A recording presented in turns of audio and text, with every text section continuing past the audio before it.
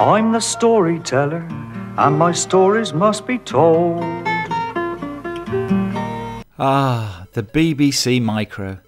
A computer for the posh folk, I dare say. It didn't come cheap, you know, but despite its boxy appearance, the BBC Micro had a killer app that made it worthy of every penny. A game that promised not just the world, but the entire universe, and let you do whatever the hell you wanted in it. That game was Elite. Sure, by today's standards, the monochrome wireframe graphics might seem a bit primitive, but back then they were downright stunning.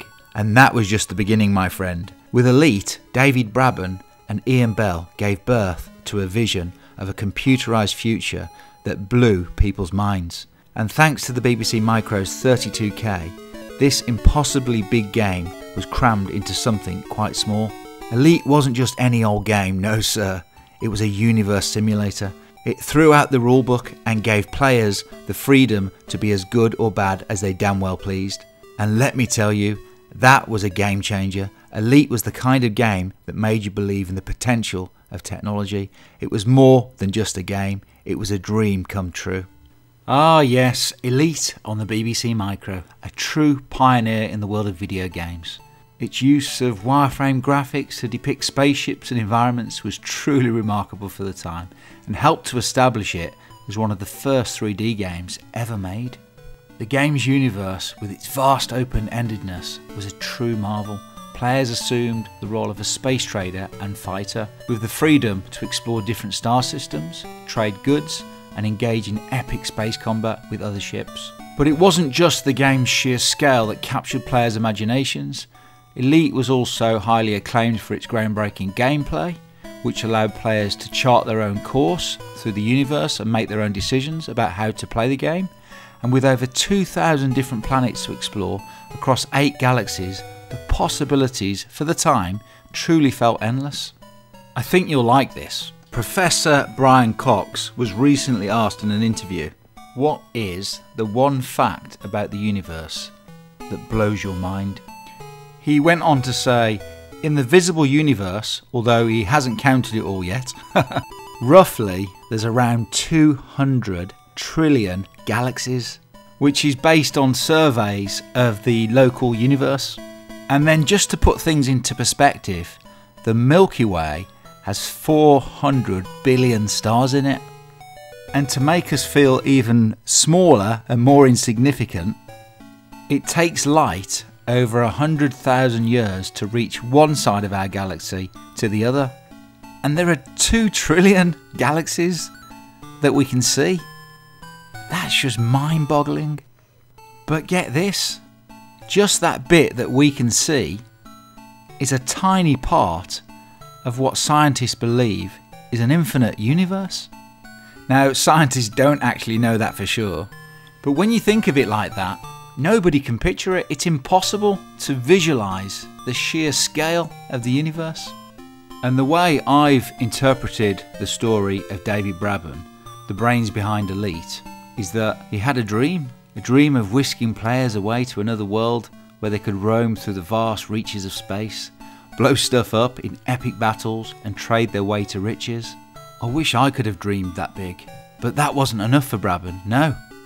He wanted to take it to the next level, to make a game that would be the benchmark for all future space exploration games, and boy, did he deliver.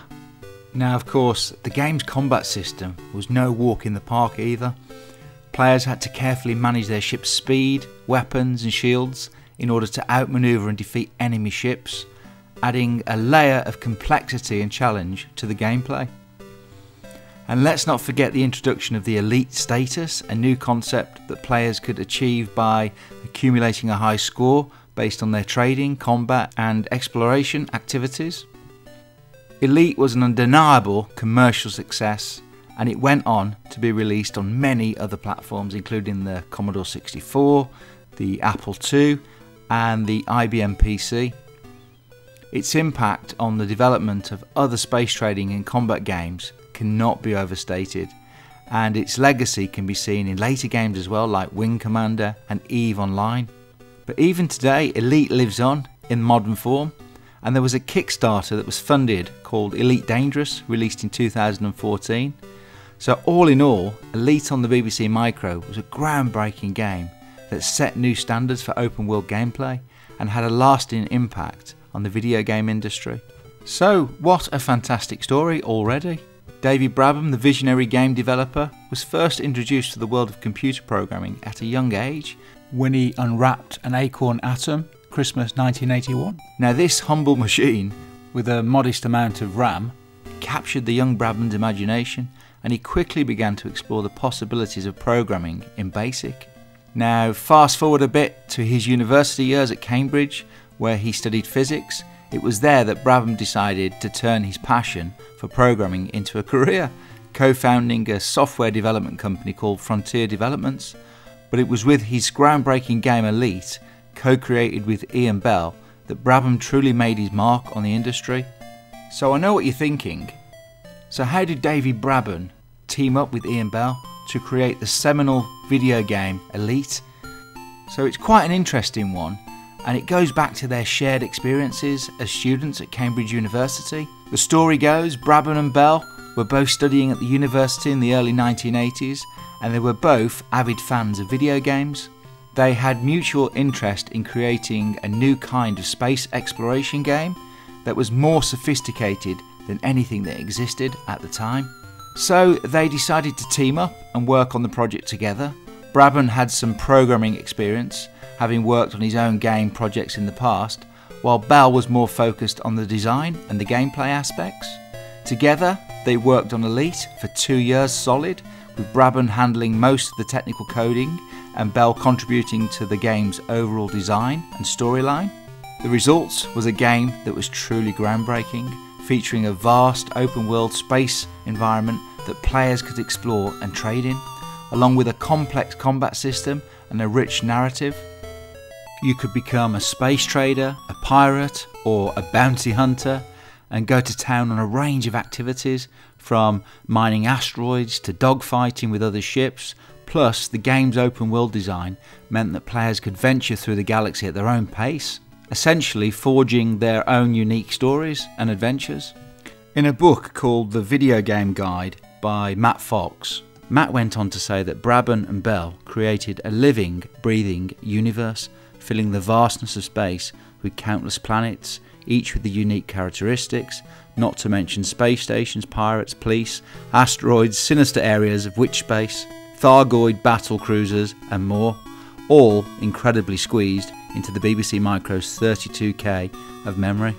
Now also Stuff magazine, they did a top 100 games, and Elite on the BBC Micro came number 12, and they said, the game that hooked a generation. It introduced a 3D world, 8 entire galaxies, actually, and convinced us that we'd all be working as spaceship pilots by 2008, which, admittedly, some of us are. They went on to say, the creators of Grand Theft Auto cite Elite's open 3D world as a key inspiration. It is the daddy, and the same people who played it as kids back in the day, and now probably embroiled. David Brabham has also stated in many interviews that he was generally happy with the original version of Elite on the BBC Micro. While there were some limitations due to the computer's hardware, he felt that they were able to create a game that was groundbreaking for its time and push the boundaries of what was possible on an 8-bit platform. Right, so when it comes to how many copies the 1984 version of Elite sold in its many variations, it's a bit tricky to pin down an exact number, but what we do know is he sold a lot, and I'm talking well over 1 million copies, making it one of the most successful games of the 1980s.